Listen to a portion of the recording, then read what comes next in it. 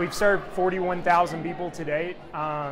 So many people coming in waves. You know, we've had 4 or 5 major waves of people arriving. We're kind of in a downturn right now, in a downslope, which is good because it means that we're able to kind of stabilize things, throw events like the ones you see behind me where we have a dancing empanada, and have a little fun.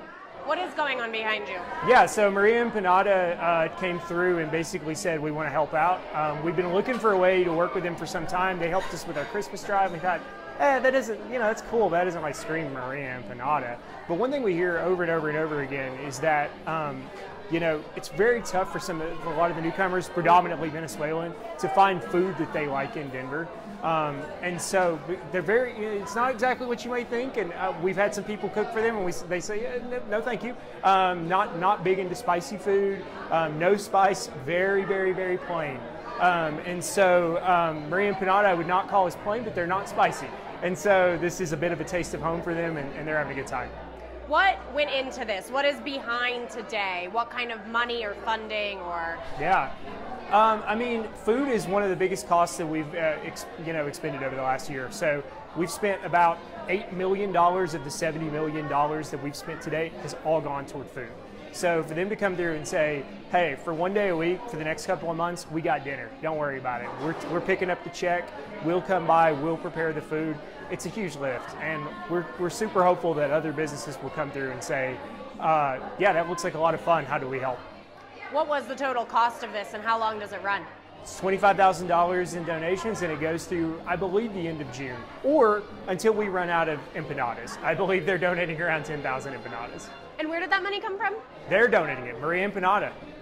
That's so cool. It's really cool. We love having them. Victor and Lana, they're all so wonderful. They reached out to us months and months and months ago and said, we want to help, we want to do something. And it's tough, from an equity concern, because, there was a point not too long ago, just a few months ago, where we had 5,000 people in shelter, right? And so it's really tough to figure out how do you serve 5,000 people in shelter on a given night? How do you make sure it's equitable? Now that things have slowed down, now that a lot of people have gotten into housing, now that we're about to roll out our new Denver Asylum Seekers program, we're able to put something like this into action. What is that new program? So the new program is essentially saying to everyone that is eligible, means that these are folks who need, essentially their only pathway to work is they need to apply for asylum, wait 5 months, and then apply for a work permit. And if that to you sounds like that's crazy, that can't possibly be the process of getting a work permit, that is the federal process for getting a work permit, and that is what we're stuck with.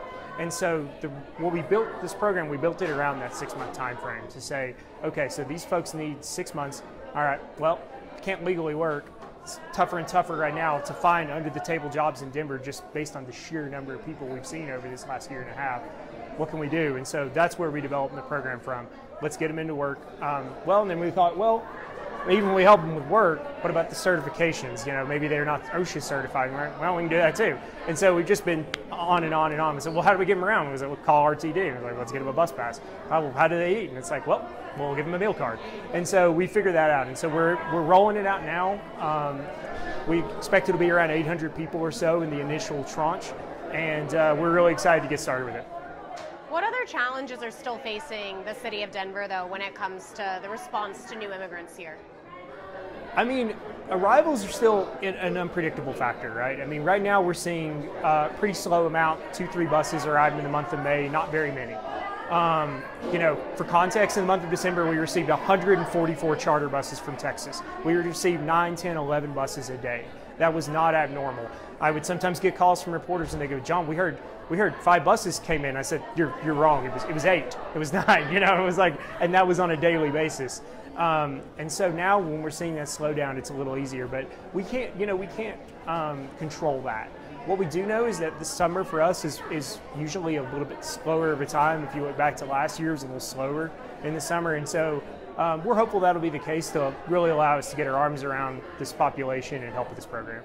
Yeah, that slowdown is probably very needed to try and take a breath, right? Yeah, if you think about when we had 5,000 people in shelter and we were trying to figure out how do we get them out there without them ending up on the streets, one of the biggest things that happened was the arrivals slowed down. And so that really allowed us to start, okay, 15 people are arriving a day instead of 300.